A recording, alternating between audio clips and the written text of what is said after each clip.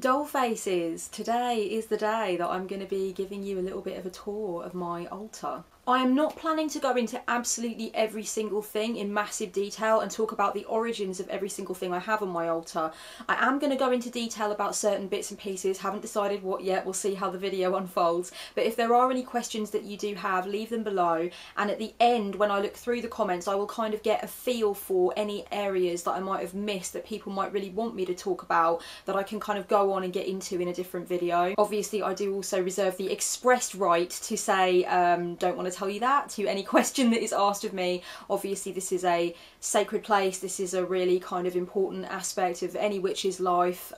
The altar space is dear to a witch's heart, so what I show you with all love and all authenticity, and what I don't want to show you or I don't want to talk about shouldn't be taken personally. It's just one of those things where you know where your own line is, and you know when you're in danger of overstepping it and talking about things that you don't necessarily want to make public or you don't want to share with others. So I just kind of go with my gut on that front. But first of all, there is no obligation whatsoever to have an altar. There are tons and tons of witches that work without altars, that feel no desire to have an altar, or in fact just cannot for certain reasons, either to do with keeping their practice under wraps or because of space, things like that. I'm just showing you around my altar and showing you how I do things, and that's basically it. I'm not saying that this is a format for anybody else to follow. I'm not saying it's necessary or not necessary to have an altar or to have, you know, a physical sacred space in the home. I totally recognise that tons of witches don't have that for all kinds of different reasons, and I think that's absolutely fine. In my last place where I lived, I had a small altar table. It was very, very modest, and I used that for some years.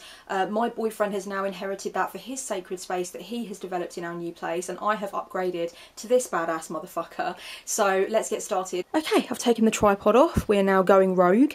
I want to start with talking about what's up here on my windowsill. That is indeed a piggy bank, an old school save your money piggy bank, save your pennies. We do actually use this piggy bank. We call him Pigwar, and we put spare change in him and pound coins, £2 coins, sometimes fivers if we're feeling really flush.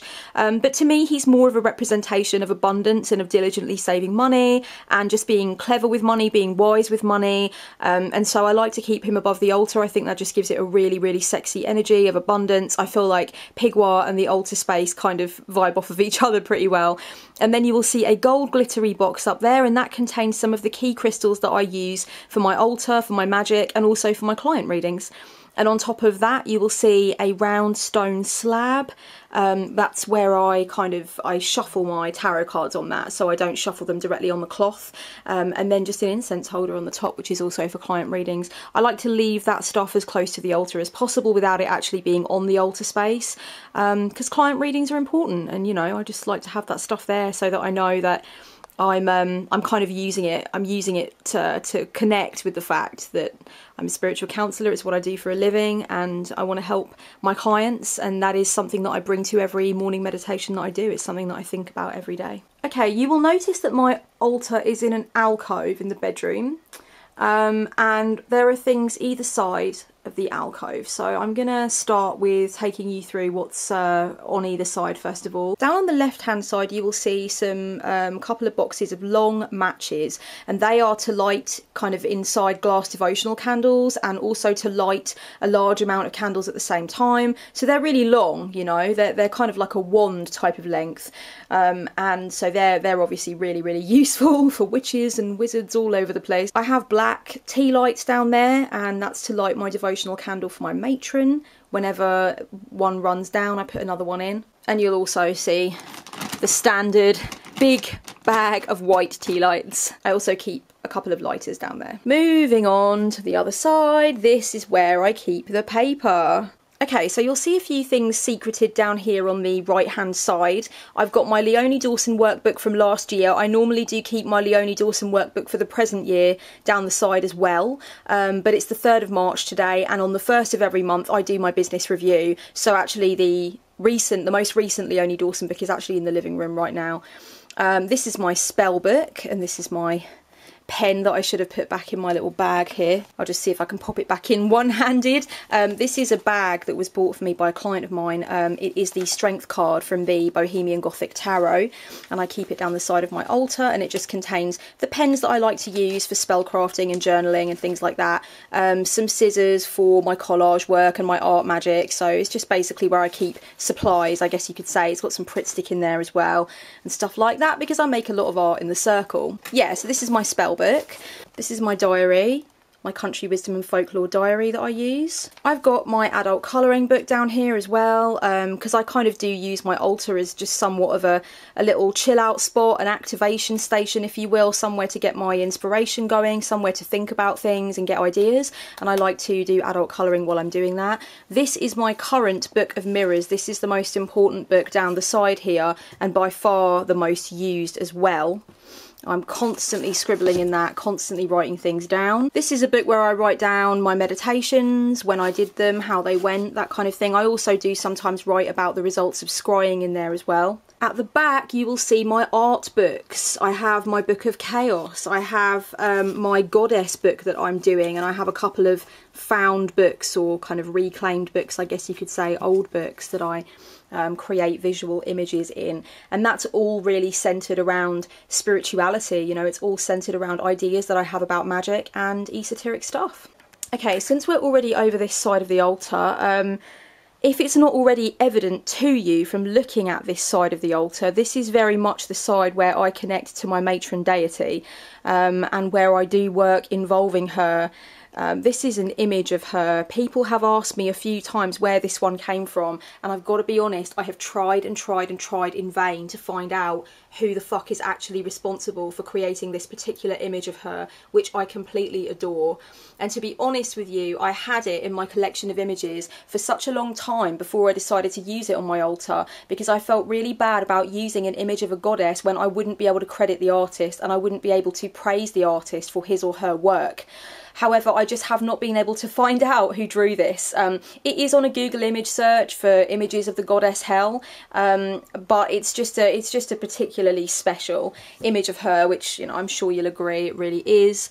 She's got skulls in her hair down there, you know, like skeletons, kind of bones and things in her hair. I've definitely tripped off of that before, just the perspective that occurs, you know, with the...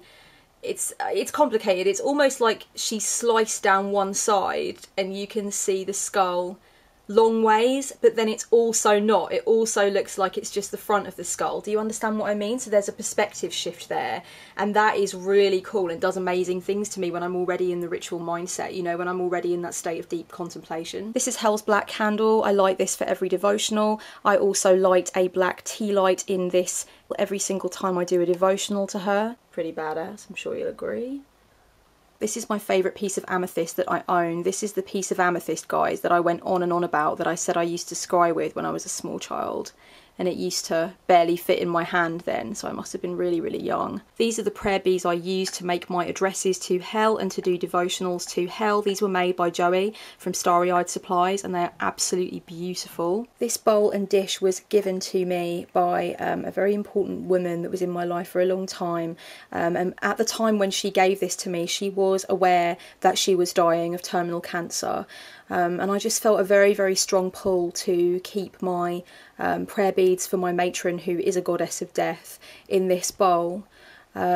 Yeah, and I just, there's a lot more I could say about that, but let's move on. My Sugar Skull Death's Head, I've had this for a very long time. I feel like it does connect me somewhat to my Mexican ancestry. I don't go over the top with that, and it's not something that I massively, overtly, extremely feel that I connect to. I feel I connect much more to the fact that I have a lot of Mexican blood when I look at myself in the mirror, rather than in relation to what I do at my altar. Although folk Catholicism is very interesting to me, the way that Mexicans have taken and interpreted and kind of evolved their Catholic state, if you will, is really interesting to me, because on my father's side, there's a massive Irish Catholic influence, so that's kind of more interesting to me in a way. But I do love this, and I've always kept this on every altar that I've had. It's very important to me for reasons I won't go into. So yeah, that's just really the one thing you'll ever see that is overtly Mexican, that you can clearly see is a Mexican influence. Okay, so there's some bits and pieces here. I do really like to change up what is here in front of my image of my matron deity, but at the moment this is what it looks like, various things. These were sent to me by a gorgeous woman who's an artist who also sent me some really cool e-zines, and these were sent to me by her as well.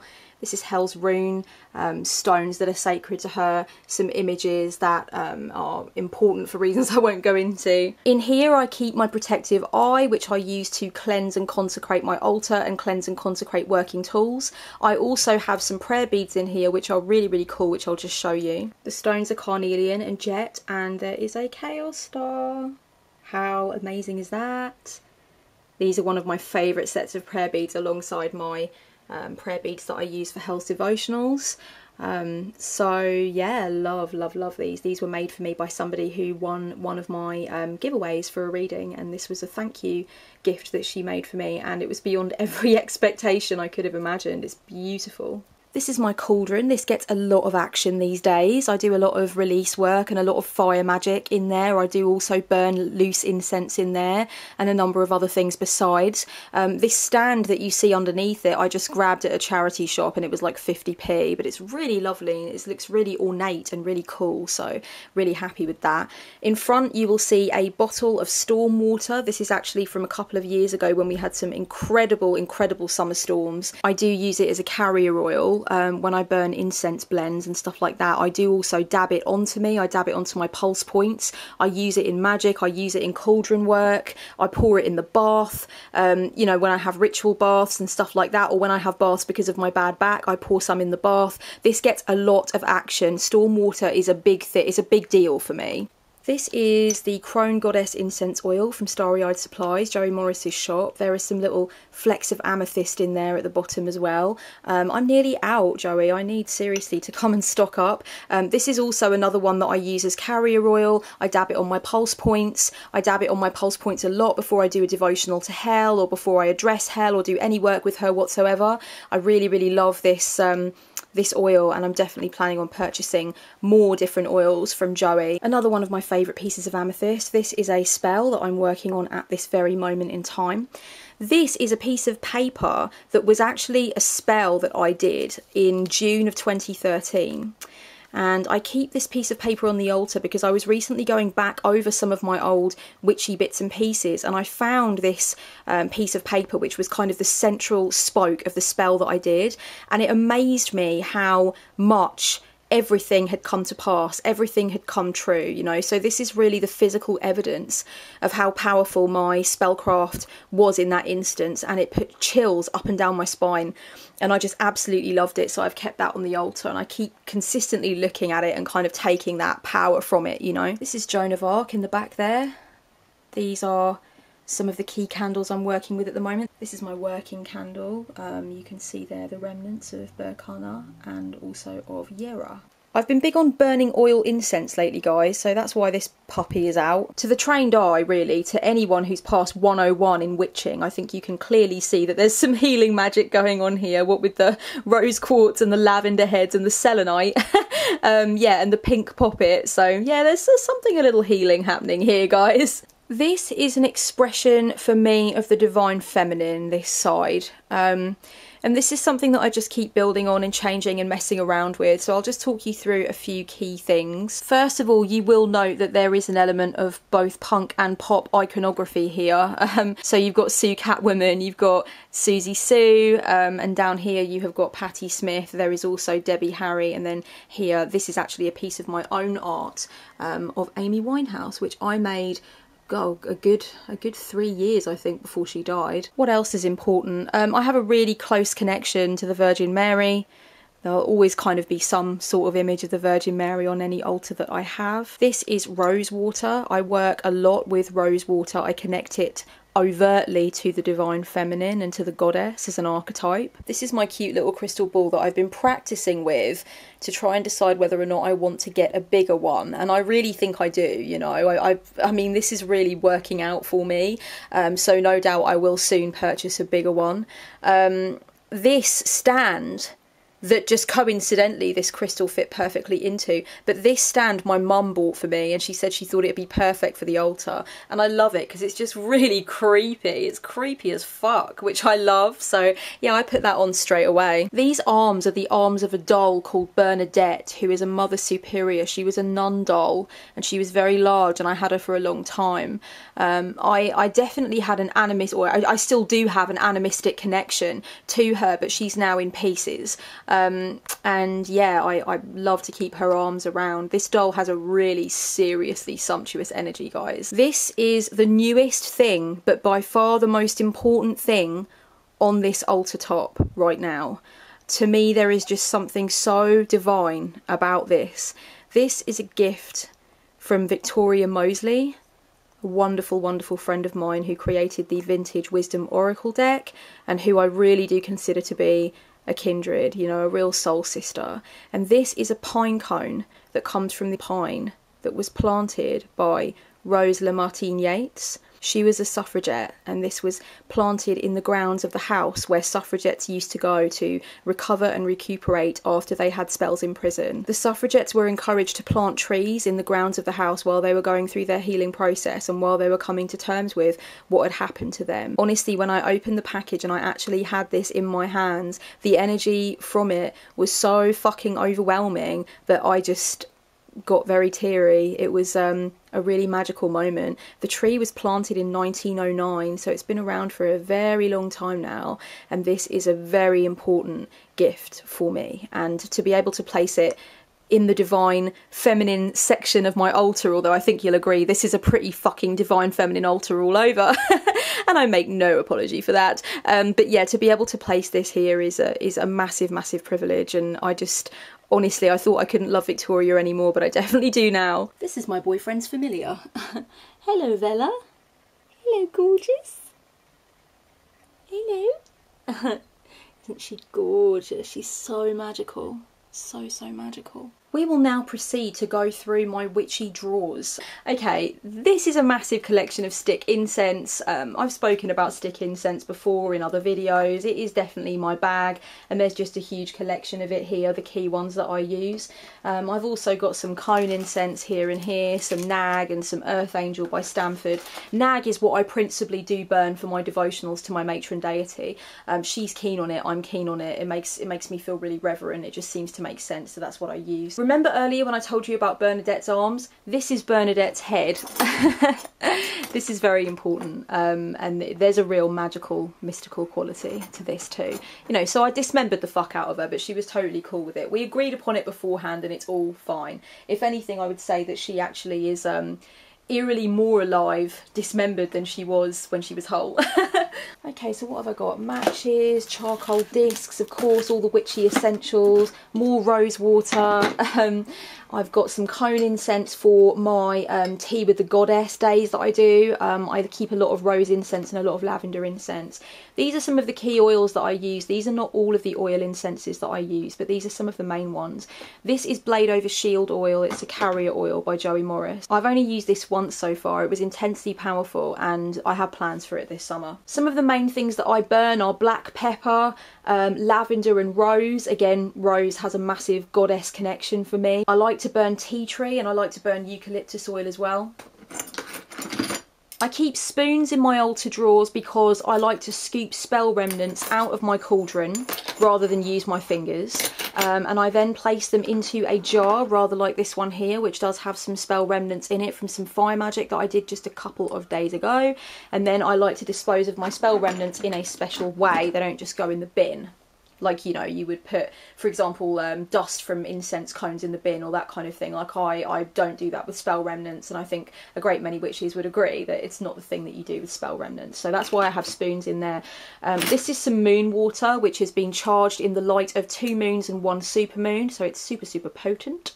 Pink candles, I'm stocking up for some healing magic that I'm going to be doing during my next Tea with the Goddess Day, which is coming up.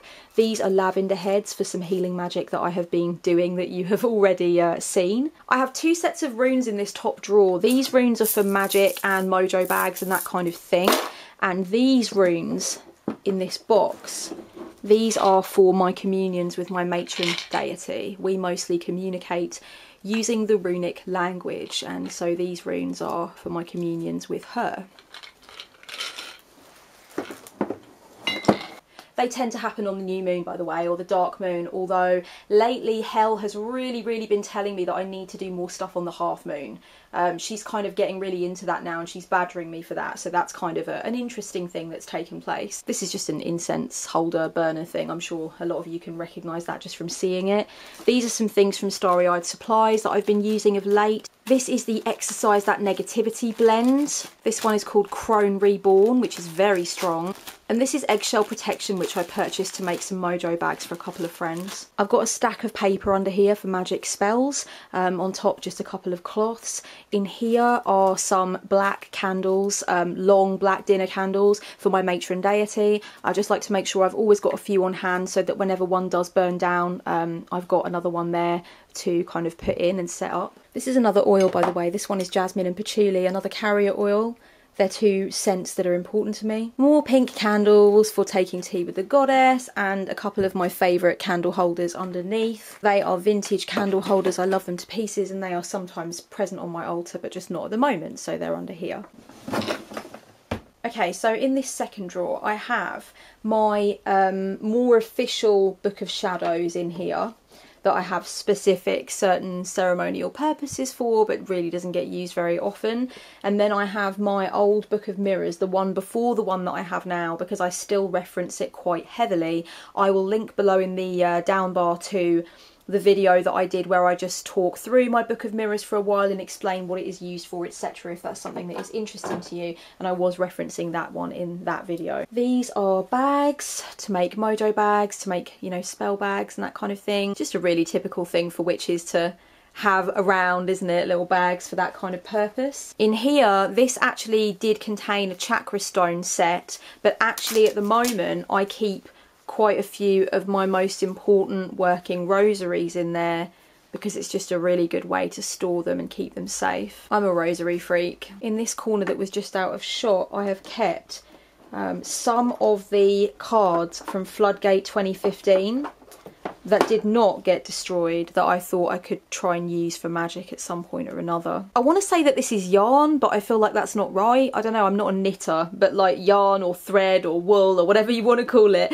I keep quite a bit of that for certain kinds of magic that I do. I also use it to make these kinds of poppets, which I know a few of you want a tutorial on, which I will try and get to. You'll see some material here, and that is also for making poppets. Just a couple more rosaries down here that I use. These are just plates and dishes and you know, things that I might use to set up temporary altars or sometimes to have on the altar, depending.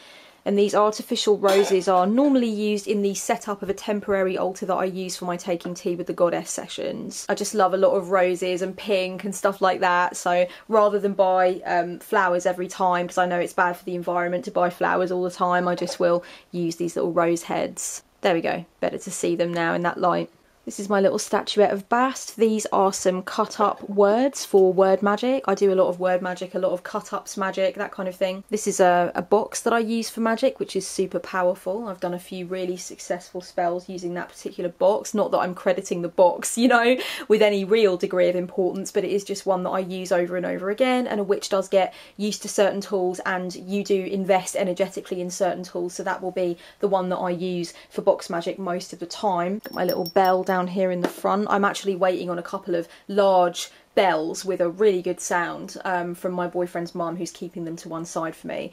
This is another box that I use for magic. Now, I really like boxes with slots in the top, like money boxes with slots in the top, for a particular kind of box magic that I really love to use. There's something about the slot in the top of a box that makes it feel somewhat like a post box, you know what I mean? And it feels like you're posting your intention, you're posting your instructions out there into the cosmos.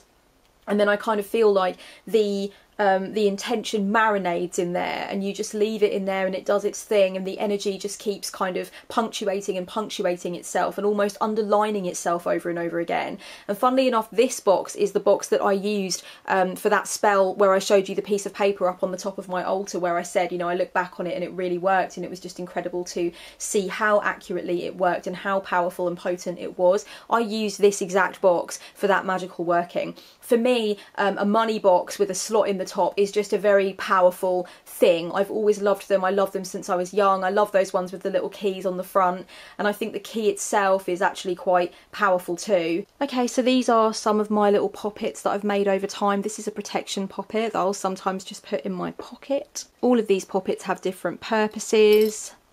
These are 4 of the most important ones that I have ever made and used in workings, and I do continue to use them in workings because they all have their little specific intentions. This is just a really cool tin that I found that I keep other crystals in.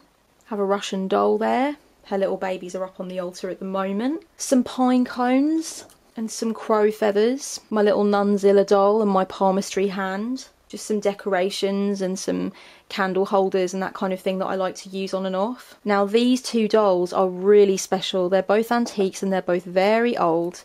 This is a Mary Queen of Scots doll. She's super old. She's from the 1930s. She's an old lady and she's got a shredded up cape. But to me, she has a very magical quality and she's very much alive, and I can seriously trip out on her. There's just something about her that is too cool to me. And this is an amazing antique nun doll, again, that I feel is just very much still with us and has just an epic energy. She has creeped some people out, I must admit. Some people have seen her and said, oh no, she's not for me. But that's okay, she's for me. Now, although she does look very grubby, a lot of this is actually just sun damage where she's been left in the sun by the previous owner. Like this up here, all of this is sun damage. This is not dust, guys. This is just from her being very old. Down here I just have some images of certain things that I often like to kind of place on my altars. Bridget Bardot. I've got a real thing for film stars, guys. Audrey, the one and only. Yeah, I've got a real thing for film stars, so there's a lot of film stars hanging around, and images of the Virgin as always, of course. Oh, I've got more crow feathers and raven's feathers down here as well. Lots of feathers, guys, lots of feathers. It's my sincere hope that you found this interesting and maybe it gave you some inspiration for things you might want to keep stored underneath your altar. Maybe you struggle to work out what you want to actually present on the altar and what needs to go away. I know that I had certain phases of my witchy life when I was younger where I wanted to keep everything out on the altar. You know, I wanted it to look somewhat like an apothecary of sorts. So I just wanted everything out on the altar, all of my oils, all of my bottles, everything. So back in the day I would have had like my spell remnant jar and my moon water, and everything would have just been out, and I would have wanted it to look like a really old, cool, mystical chemist kind of thing. But actually that just attracts a lot of dust and it makes things very cluttered, and it made me really confused about what I was using my spaces for, and that kind of thing. So I've started to really appreciate the value of storage space and of kind of revisiting the storage space time after time and thinking, okay, what do I need? What's relevant? What needs to come to the front? What's seasonal? What needs to be closer to the front because I'm about to use it, and what can stay at the back, and that kind of thing. I like having a bigger altar because for me, I really felt like I did not want to have a separate place to do my devotionals to Hel, or to, you know, journey with her or any of those things, or commune with her on the dark moon. I wanted to keep everything together and have it holistic, but to have a dedicated area for her so that it felt more like she was a presence that was involved in the rest of my magical life. So for me, it's been a massive blessing to have this larger altar, which we found at a kind of vintage / secondhand furniture store the first week that we came here, and I completely fell in love with it. And we bought it, and like it's so heavy, and we were like carrying the drawers and the body of it up the road, and it was just like, it was a hell of a journey. But I got it for my birthday, and it was absolutely worth all of that effort, and it's just magic to actually get it here in the alcove. Obviously we measured up for it before to make sure that it was like gonna be right for this alcove where I knew that I wanted my altar to be. But you know, it's just been amazing. It's been amazing to be able to upgrade like this, and it really means a lot to me now at the age of 31 to be able to have a space that really reflects the amount of attention and energy that I want to give to my spiritual life. However, I know that laying importance on a space in the physical to do witchy work is not a prerequisite. It's in no way what a lot of other witches want to do or think about doing, and I think that's absolutely fine. I think that's totally cool. You do not need to have an altar, and you do not need to have an altar of this magnitude or any other magnitude. You can totally work with what you have. I have another sacred space in the living room which I actually share with my boyfriend, and we have images of his patron and my matron together, kind of on different sides of the same space, with candles and incense burner and stuff like that. So that's another place where I can do reflections in the morning, and I can do meditations in the morning and stuff. So you know, you got to work with what you can work with, and if you are not able at the present time to express yourself and to express your sense of who you are as a witch by having an altar, then that really doesn't matter. You know, there is some way that you can express yourself. You can have a book which is yours and which contains, you know, the way that you feel and the aesthetics that you want to bring to the practice that you're doing. Or you can have like a small shrine or reflection space which may not be overtly witchy in nature, if you want to see it that way, but it can be a place for you to sit and a place for you to reflect, even if you've got to be on the down low, like even if you've got to be stealth about your witchy practice. I like the fact that I can just sit at this side of the altar and not involve the rest of the altar at all if I'm just doing a devotional to hell. I like the fact that I can equally likewise just sit on the other side as well. I do tend to do more reflection and journeying and things like that on this side, and I do more obviously reflection, journeying, communion, devotion, reverence, that kind of thing on this side. The middle of my altar is more where I will actually do workings, and that's why it's a lot clearer, and that's why there is even space left over to do workings.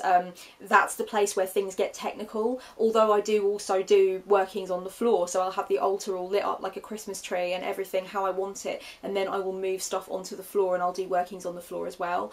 But the reason that the front of my altar is generally more kind of free, like at the moment I've only got the oil burner and the poppet there, is because I will change things up there. That's the working area of the altar, and if I do fire magic or release magic, or I want to create an incense blend or anything like that, then I can bring the cauldron forward. Or if I want to do scrying, I can bring the crystal ball forward. You know, whatever I'm doing, I can work on it in the middle, so it makes a good practical kind of working area for me, if that makes sense. I hope that this was at least interesting if you are one of those people who is voyeuristic about witchy spaces, and yeah, much love until next time guys, blessed be.